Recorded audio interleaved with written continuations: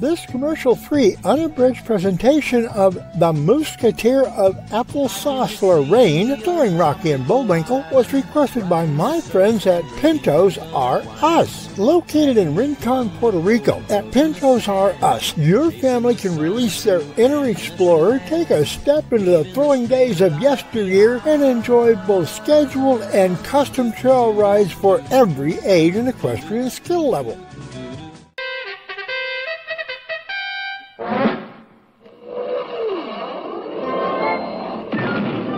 Thunder of jets in an open sky, a streak of gray, and a cheerful... A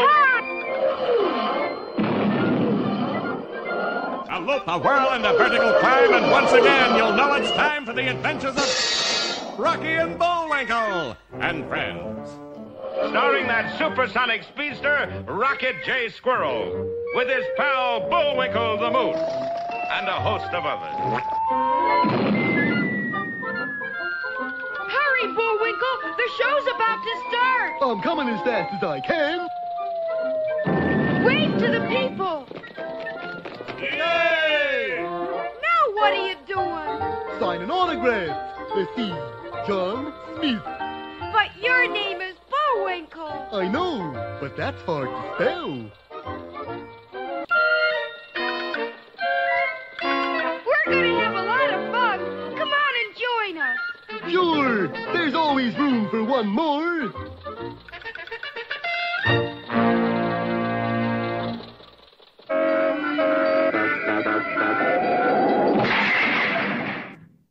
If you ever get the chance to travel, don't visit the twin provinces of Applesause, Lorraine, which lie somewhere between France and Baja, California.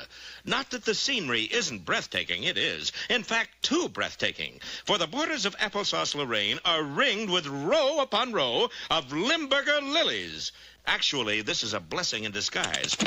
For in days of yore, warlike nations intent upon invasion were repeatedly repelled by this natural barrier. As time went by, nobody had enough fortitude or enough sinus trouble to get by the Limburger lilies. Progress came to a halt, and that is why today Applesause, Lorraine exists as it did back in the 16th century. But one thing changed. Yesterday, good King Wenceslaus sat on the throne. He did until his half-brother Francois Villain paid a visit. Happy birthday, half-brother. I have a gift for you. It is not my birthday. I give it to you anyway. And he did. Applesause, Lorraine had a new ruler, a greedy ruler who emptied the treasury and proceeded to live in a manner to which he was unaccustomed. There were the rat races in the sewers of Paris. 6,000 francs on Jean Valjean. The slave markets at Tangiers. Give me a dozen to go.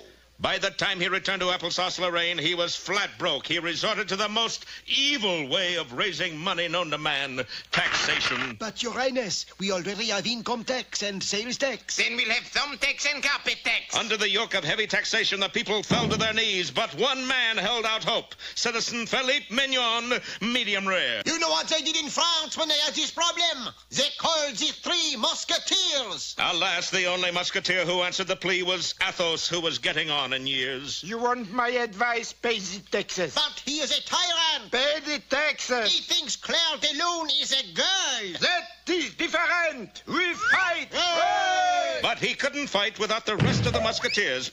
Porthos and Aramis. And as everyone knows, when musketeers retire, they go to live in Colorado. A ticket to Colorado, monsieur. Sorry, I only have one ticket left. Where to? Frostbite Falls, Minnesota. It was close enough, so Athos was on his way. But let us get there before him, for Frostbite Falls, as if you didn't know, is the home of Rocket J. Squirrel and Bullwinkle the Moose. Almost lunchtime, Bullwinkle. How about a barbecue in the backyard? Good idea. I'm in the mood to shish a few kebabs. And when it came to shish kebab, Bullwinkle was a master. With one hand, he blithely tossed onions, tomatoes, and kebabs of meat into the air. Then with the skewer, he parried and thrust like an expert swordsman, deftly impaling each piece in its proper place. To-pee! All this did not go unnoticed, for at that very moment, Athos arrived in Frostbite Falls. Sacre bleu, there is only one person who can handle a sword like that. The old musketeer's eyes weren't what they used to be. Aramis, Aramis, long time no see. What did you call him, mister? Aramis, you are Aramis, aren't you? Yes, I are a moose. You must have mistaken us for someone else. Porthos! Porthos, you have not changed a bit. A trifle smaller, perhaps. Before our friends could gather their wits, And the kebabs, which I dropped. Athos explained his mission. But we're not. I will not take no for an answer. Well, it looks as if we're off on another hair-raising adventure. We'll find out in our next episode entitled Foiled Again or Don't Fence Me In. There is no joy in Applesauce Lorraine, for in our preceding chapter, the wicked Francois villain lowered the people's morale by raising their taxes. We cannot go on like this. Something must be done. Something was done. They sent for the Three Musketeers. You are the Three Musketeers? I am 1/3.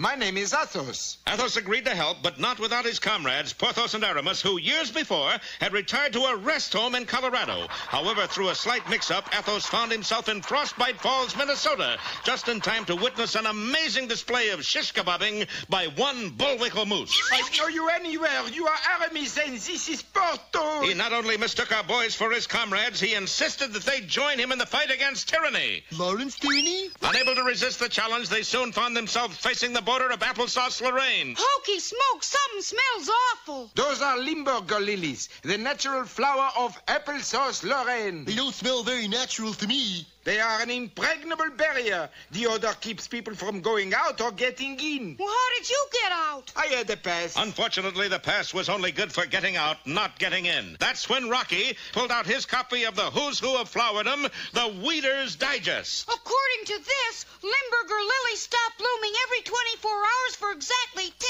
seconds. It didn't give them much time to cross the border, but they had no choice. Waiting for the exact moment, they took a deep breath, then made a mad dash. Just when the 10 seconds were up, Athos emerged, Rocky emerged, and Bullwinkle stopped to pick a four-leaf clover. Luck is with me. So was the wind. Bullwinkle was nosed out.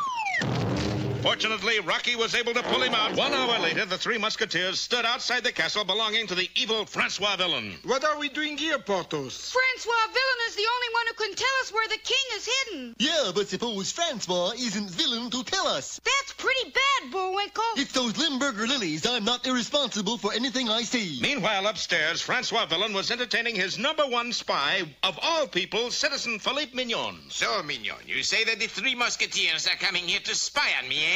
We, and they are doing it. That must be them now. Very well, then we shall give them the big surprise. And a surprise it was, for when the castle drawbridge was lowered, out rushed a squad of Francois villain's most deadly swordsmen. Crepes, that we are set upon. En garde, mon ami. So saying, Athos whipped out his trusty sword, or in this case we should say rusty sword. As for Rocky, in his haste, the sword flew out of his hands and buried itself into a nearby tree. It looked like our boys were hopelessly outnumbered and outfought until Rocky, recalling Bullwinkle's skill with a skewer, shouted, Shish kebab! That was all it took. The mighty moose pretended his opponents were shish kebab ingredients and quickly impaled them in their proper places. Ooh, ooh! To pay! Curses, your men have failed. Yes, that tall musketeer in the fur coat and crazy hat is a demon with the sword. But I will get them yet. It was not an idle boast, for Rocky and Bullwinkle and Athos crossed the drawbridge and entered what they thought was the castle's main hall. Actually, it was a bare steel room whose door clanged shut behind them. I got a hunch Francois villain is closing in on us. It wasn't villain, it was the walls of the steel room. Inch by inch, they moved in toward our friends. Be with us next time for Squeeze Play or Glad We Could Get Together. In an effort to restore the king of Applesauce Lorraine to his rightful throne, Bullwinkle came to a sudden decision. Let's go home. We can't do that. We gotta save the country. Along with Athos, who believed them to be his old musketeer comrades, Aramis and Porthos, That's Aramus. they arrived at a castle belonging to the evil Francois villain. He's the only one who can tell us where the king is. Alas, villain not only knew where the king was, but what our heroes were up to, thanks to the traitorous actions of one Philippe Mignon. Watch, Mignon. I know how to deal with the likes of them. Moments later, the Three Musketeers were set upon by a murderous squad of Francois villain's best swordsmen. All would have been lost had it not been for Bullwinkle's unorthodox but most effective ability at skewering shish kebab. In the end, our heroes emerged victorious. Sacre bleu, Aramus, you are a master swordsman. Wasting no time, they entered the castle only to find themselves suddenly trapped in a steel room with the walls closing in on them. Small world, isn't it? And it's getting smaller all the time. I wish I was in Dixie. Closer and closer the walls came until... Bullwinkle, do Right, porthole. What are you doing with a yo-yo at a time like this? This is the way I always wanted to go.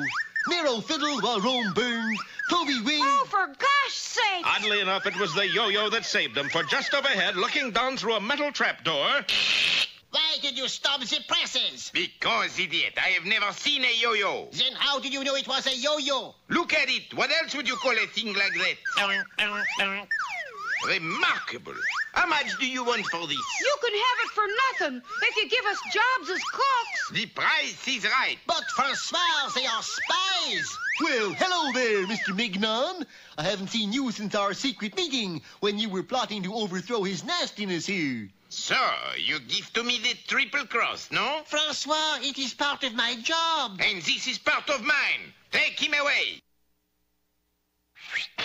Thus, Philip Mignon found himself behind bars while the three musketeers found themselves in the scullery preparing the evening meal. What are we going to cook, Rock? Francois' goose, I hope. That should have been my line, Rock. But there was no time to switch, for the plucky squirrel immediately set about the task of baking a huge cake. Put these eggs in a bowl and beat it, Bullwinkle. Right! By the time Bullwinkle got back, the cake was completed. Now, here's the plan.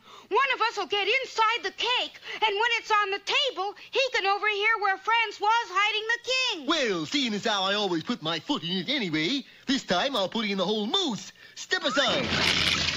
The cake and the plan were carried out, but not to the banquet hall, but to cell number 13, where two convicts whiled away their sentence playing checkers. It is your turn to move, Pierre. So involved were they neglected to notice the cake. Eventually, it was returned to the scullery. How did it go, Bullwinkle? Did you find out what happened to the king? Yeah, he was jumped 3 times. Then the little guy with the red checkers, It was obvious that the plan had gone awry. This time, Rocky himself set the cake directly in front of Francois. What is this? Cake? In honor of Applesauce Day. We celebrated that last week. Well, how about Lorraine Day? She's never been here. Dennis was here, but not Lorraine.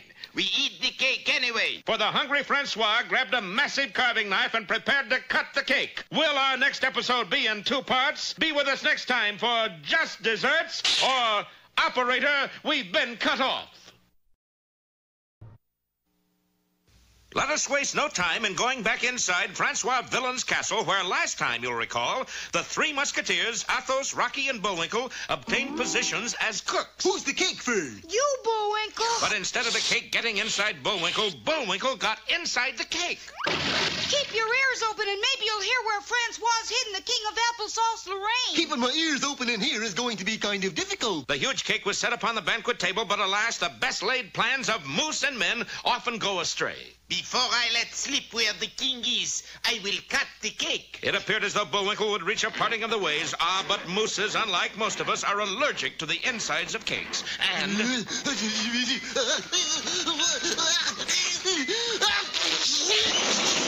at your suit, Mr. Villain. Never mind the suit. You got whipped cream all over this diary in which I keep all my secrets. Huh? Well, here, let me clean it up for you. Moments later, in the castle basement... Open it up, Porthole. Perhaps it will tell us where the king is hidden. But the only thing that would open the diary was a key which was around Villain's villainous throat. Leave it to me. I'll get it. Waiting his chance, Bullwinkle crept up behind the unsuspecting Francois and, taking a pair of scissors, snipped a cord behind his neck.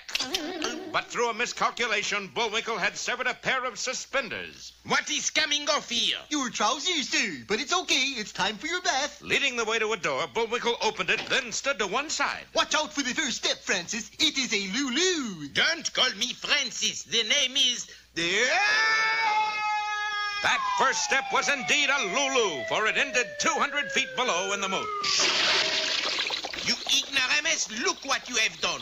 Now I will have to change my clothes. Good. Give me the key to your diary and I'll dry it off for you. Look, on the last page. Tomorrow I go to the king. That is it. That is what we are looking for. It was decided that Bullwinkle, being the least conspicuous of the 3, would follow Francois when he went to the king. But the route was a devious one. Over tall mountains, through hotel lobbies, until finally they came to a stop inside a large, dark building. This must be where the king is. Bullwinkle was 100% right, except that he was wrong. For the king, as it turned out, was the King Theater where Francois had gone to see a Chester Morris movie. When the lights came on during intermission, the inconspicuous Bullwinkle was stage center calling, Yoo-hoo, king! Here, boy, here, boy! Francois, being an inveterate movie fan, knew that that was not Chester Morris. So, you have followed me. You are a spy. Summoning the ushers, who were in reality Francois's henchmen, Bullwinkle was quickly taken captive and transported back to the castle in chains. Furious because he had missed the picture, Francois vented his rage by sentencing Bullwinkle to the guillotine. Here now, you cut it out. Not cut it out. Cut it off. The forlorn moose was placed in position and the blade of the guillotine was raised. When I say 3, let it drop. 1, 2. Just a second, Mr. Villain. You've got the wrong moose. I am the leader of the spy ring. It made no difference to Francois who got it in the neck so long as somebody did. Seconds later, our little squirrel found himself in Bullwinkle's place. Rocky, what's the matter with you? Have you lost your head? We'll find out next time in Severed Relations or How to Get Ahead. While it looks as though the three musketeers, Rocky, Bullwinkle, and Athos, are finally getting close to discovering the whereabouts of the king of Applesauce, Lorraine. Look what it says in Francois Villain's diary. Tomorrow I will go to the king. But unfortunately, the king Francois Villain went to was the King Theater. Goody, goody, a Mickey Mouse cartoon. It was a moose, all right, but the wrong one. Bullwinkle was taken back to Villain's castle and condemned to the guillotine. It looked as though the show would be minus a moose. Stop! I'm the spy you want. And then it looked as though we'd be minus a flying squirrel. What's coming off here, Rock? His head in exactly 3 seconds. Ready? Aim. Drop. The razor-sharp blade hurtled downward, only to strike the back of Rocky's neck and hurtle upward. Then down again, then upward. What is going on? That blade acts as if it was made of rubber. Which is just what it was, for Rocky had switched blades the night before. Very well. If I can't kill you, I will put you away. Take him to Chateaubriand. Dear Bullwinkle, don't try to rescue me. I have a hunch Chateaubriand is where the king is being held. Repeat, don't rescue me. And at that moment, the cart carrying our wee hero came clattering over the cobblestone street. Chin up, Rock! Here, Bullwinkle, catch! Oh, he's got spunk.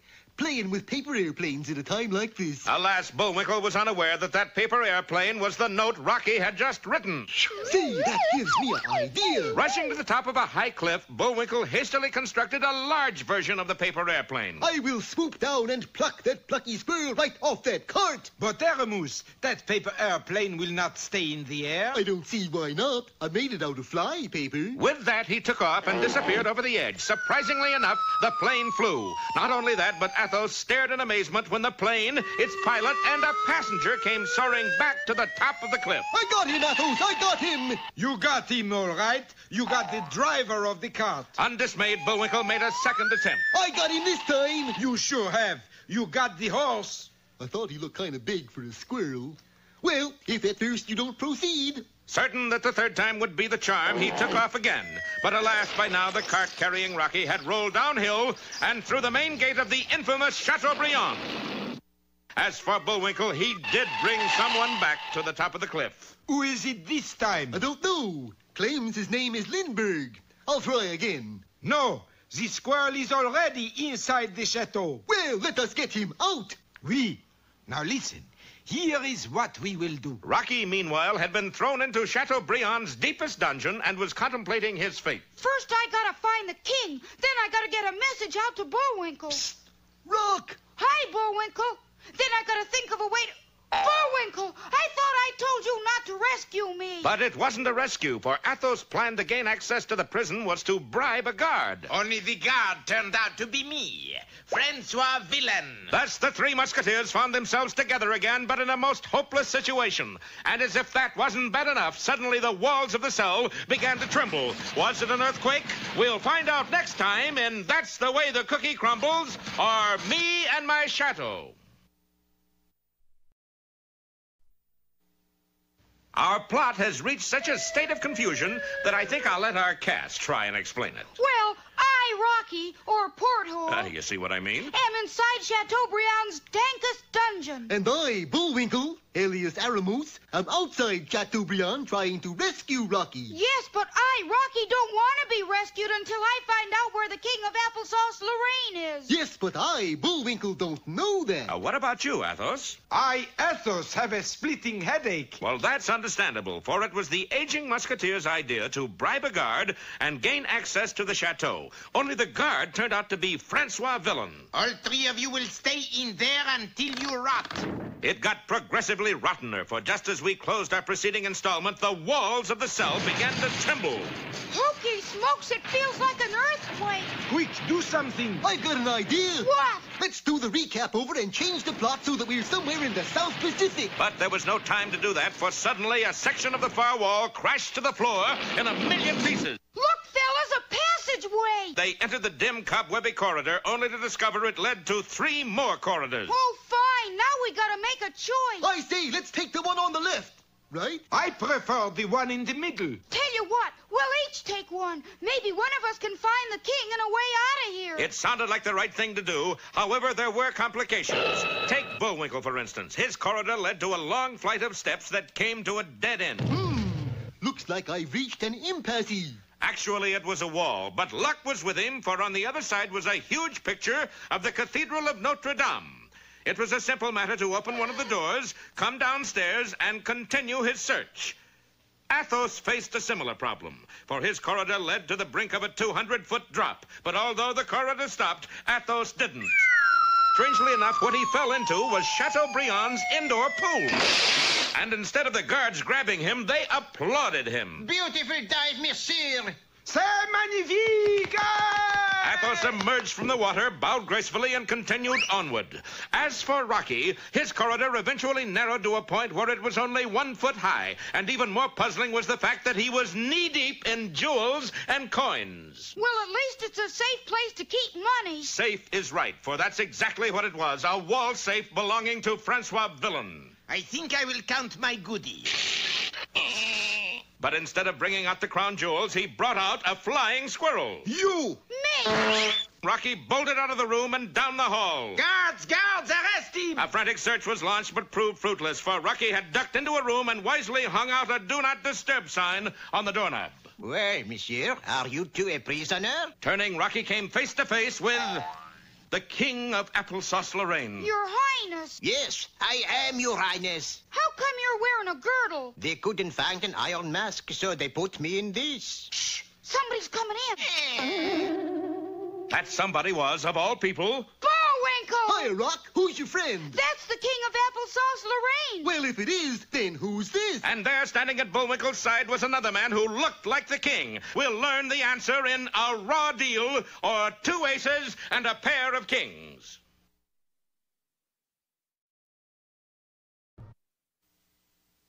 Let us return to Chateaubriand, where last time the desperate search for the King of Applesauce, Lorraine, came to an end. At last, Your Highness, now you can be returned to your rightful place on the throne. That throne might be a little overcrowded, for Bullwinkle turned up with a very unreasonable facsimile of what Rocky had found. Jeepers, now we got a pair of kings. Whose bid is it? Mine. I bid 3 kings. Yes, unbelievable as it seems, Athos, too, had found a king. Which one of you is the real king of Applesauce, Lorraine? I am.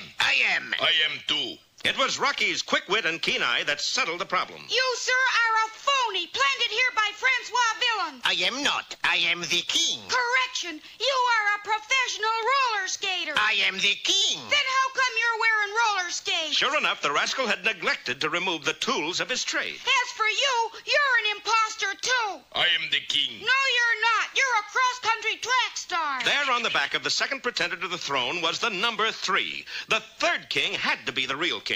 The next problem was how to escape. Now, at 12 o'clock noon each day, Chateaubriand had a changing of the guard. As the new shift marched in, the old shift marched out. And with them, posing as shiftless guards, went our heroes and the king. 5 miles from Chateaubriand, they came to a halt in front of the Outside Inn. We'll stop long enough to get a bite to eat.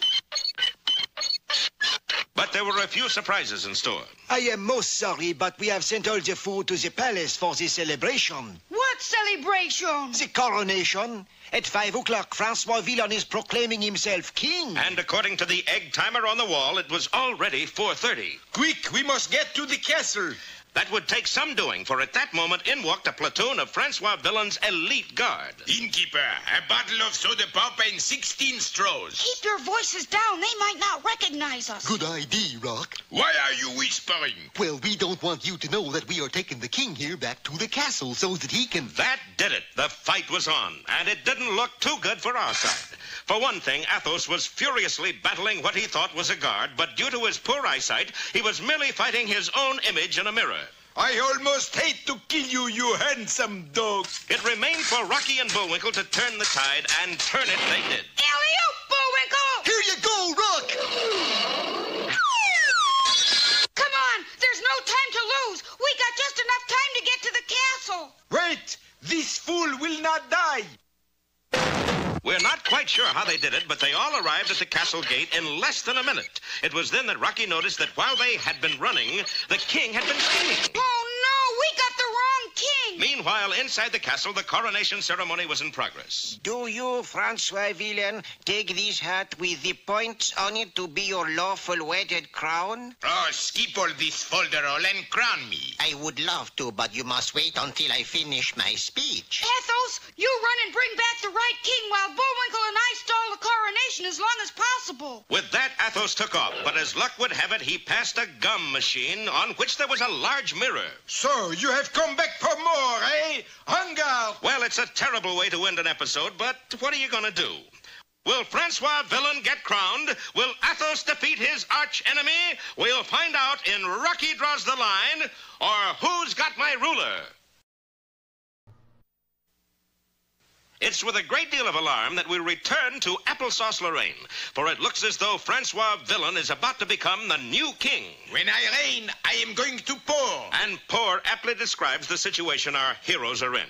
You will no doubt recall that they rescued what they thought was the real king and arrived just outside the castle walls only to discover that they had made a boo-boo. Yes, I fell down and scraped my knee. It's the worst boo-boo I've ever had. Oh, not that kind of a boo-boo. He means we brought back the wrong king. There was only one thing to do. Rocky and Bullwinkle dashed inside the castle to stall the coronation ceremony, while Athos hurried off to retrieve the right king. But en route, Athos passed a gum machine and mistook what he saw in the mirror for his arch enemy. Archie, I will defeat you if it takes the rest of my life. Inside the castle, Rocky and Bullwinkle had managed to add a few extra pages to the archbishop's coronation speech. 47 years ago. Come on, get it over with and crown me. Athos better get back here pretty soon. There isn't much time left. Unfortunately, when Athos did return... Where's the king? Don't tell us you came back empty-handed. But of course not. Look. Chewing gum. Yes, that handsome guard gave it to me to stop fighting with him. I come not to bury Caesar, but to praise him. Oh, boy. I'll have to go get the king myself. Whatever you do, fellas, don't let Francois Villon get crowned until I get back. Enough of this brittle-brettle. Make me king. But I still have Lou Gehrig's speech at Yankee Stadium left. Make me king. Very well. I hereby call you... Stop! Who are you? I'm your Acme carpet cleaning man. There's a stain on your rug. There is not. There is now. Well, clean it up and get out of here. Well, it won't take but an hour, or longer if I hurry. Throwing the machine into reverse, Bullwinkle shot a cloud of dirt about the great hall.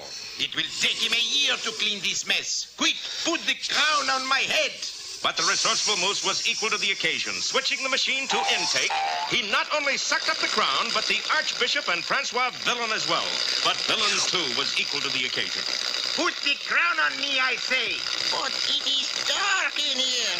Do what I say. Crown me. Well, he has been asking for it. I hereby crown thee. The vast audience rose in anger. Now we will never have a king. Kill the moose. But you have a king.